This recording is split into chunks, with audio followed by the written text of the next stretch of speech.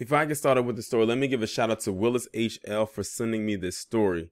And this one right here, it was posted on September 9th, 2021. And this right here proves without the shadow of a doubt that even if black people do what needs to be done in order to make sure that they have all of their affairs in order, that no matter how much they have in order, all T's are crossed, all I's are dotted, that it's still not enough.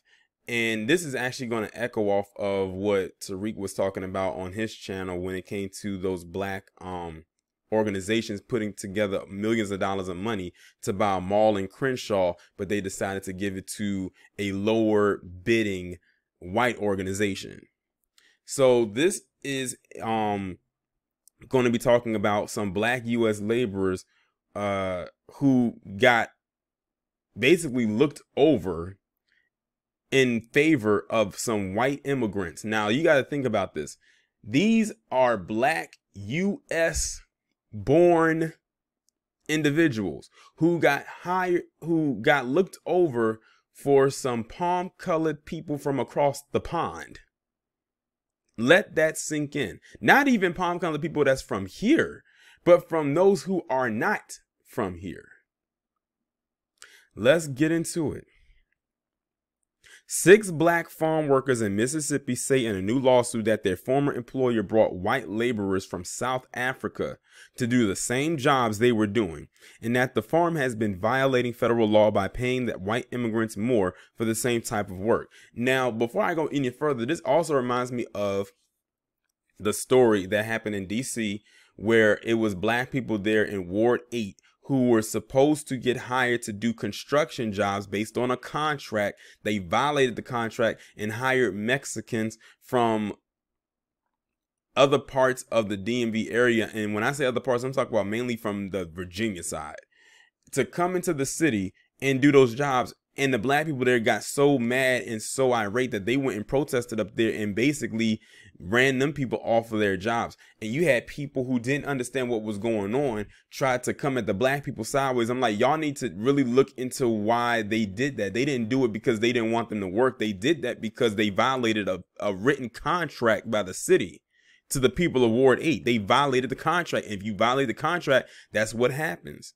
But so many people, especially other black people, were trying to throw the cape on for Mexicans. I'm like, oh my God, like, do y'all really know what's going on? And see, the thing is, you're looking at a story like this, you will probably have some people that will say the same thing and don't even have all of the facts. And then when stuff like this happens, this is what gives palm color, especially those in the media, to push this narrative that black people don't want to work. That's not the case. They want to work, but when you have people bringing in other people to do your job and they get paid more than you do for doing the same thing, what do you expect them to do? When you don't own the infrastructure versus when you do. I was listening to somebody and they said if this nation falls, it's going to be at the hands of the so-called dominant society. And I agree wholeheartedly. It's not going to be on anyone else but them. And for some reason, I think they are enjoying watching it fall. Mississippi Center for Justice and Southern Migrant Legal Services filed with the federal lawsuit Wednesday on behalf of the 6 workers against Pitt's Farm Partnership, which grows cotton, soybeans, and corn in the Mississippi Delta Sunflower County. The lawsuit said the farm violated regulations of Foreign Worker Visa Program, which requires equal treatment of U.S. workers and their immigrant counterparts. It seeks an unspecified amount in damages, including money the U.S. workers say they were shorted because of the uneven pay scale. So they brought in people from another nation to come in and do this work. Now, it wouldn't have been a problem if they didn't violate, but they did. They brought them in from another nation to do the same work, but paid them more. And then, in the process of them paying them more, they shorted the ones who was already working there. They shorted their paychecks just to pay the immigrants more. So now they've lost money to get more money to some goddamn immigrants, which hurts them financially. And they just did it at the drop of a hat like it was nothing. But like I said, when you don't own the infrastructure, this is what happens.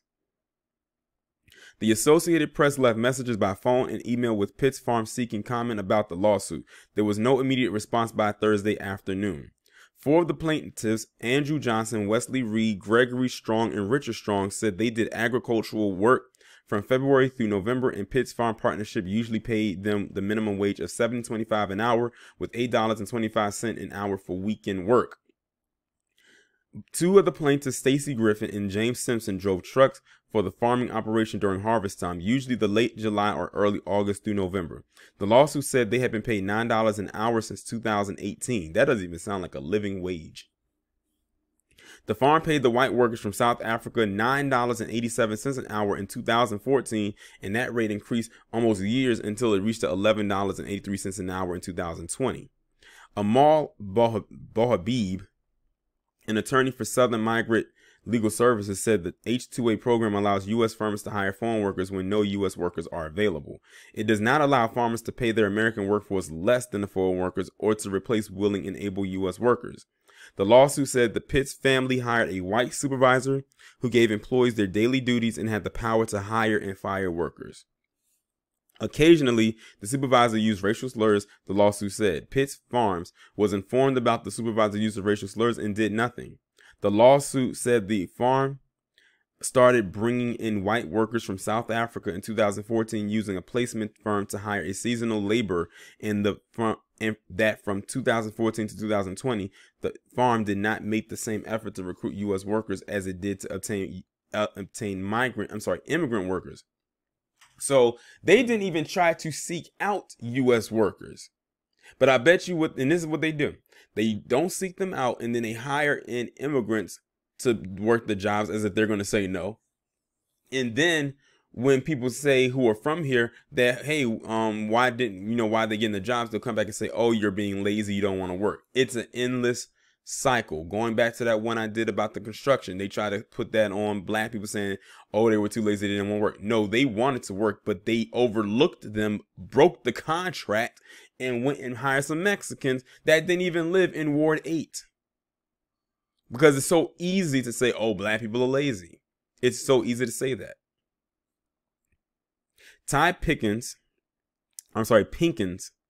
of the Mississippi Center for Justice said in the news release that with high unemployment in the Mississippi Delta, it is unacceptable and unlawful for farmers to hire outside workers when local residents need jobs. Unfortunately, this case is emblematic of a disastrous pattern in the South.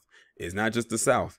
Our research indicates that farm owners are increasingly abusing the H-2A program and denying opportunities to U.S. workers. The case also reflects our nation's deep, ugly history of exploiting black labor. For far too long, powerful businesses have abused black Americans for profit. Don't we know it? Mississippi is a largely rural state with poultry, soybeans, timber, cotton, and corn as the top agricultural products. In August 2019, U.S. immigration agents raided 7 chicken processing plants in Mississippi and arrested 680 mostly Latino workers in the largest such operation in at least a decade. 2 years after the raid, Mississippi Center for Justice said about 230 people had been deported because of previous immigration orders or other causes, and about 400 were awaiting hearings. That, like I said, as messed up as this is, it doesn't surprise me in the least bit that this continues to go on.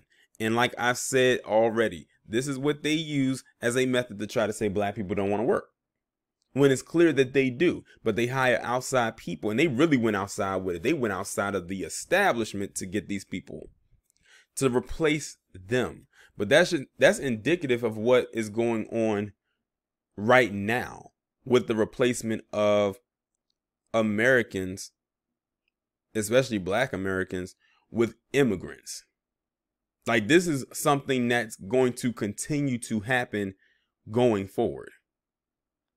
I call it, how they said the Great Migration, I call this the Great Replacement. Like, that's what I feel is happening at this current moment in time. And it's just unfortunate because you have people like these guys in this picture who want to work, who want to do the work, but you want to short their check. And they do that so they can get them to leave, and they'll bring in more. Pay the immigrants more, and they haven't even been there that long. Yeah, like, that's a setup. And then they said they hired a white supervisor who's been using racial slurs. And this is Mississippi. That doesn't surprise me at all either because of the location. But I hope their lawsuit goes through, and I hope that they're successful with it, because that's really, really, really messed up. But y'all let me know what y'all think about this down in the comments.